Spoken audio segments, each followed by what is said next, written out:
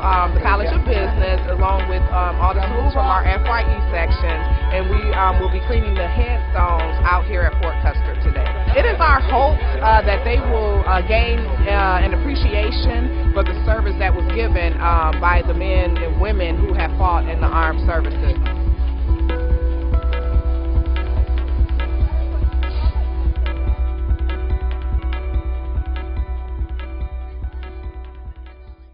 Making it nicer for people who are going to eventually come and see them. I don't have to worry about being the one to clean everything off. It's already prepared for them. It's definitely nice just to respect all the people who have fallen too by cleaning off their gravesite.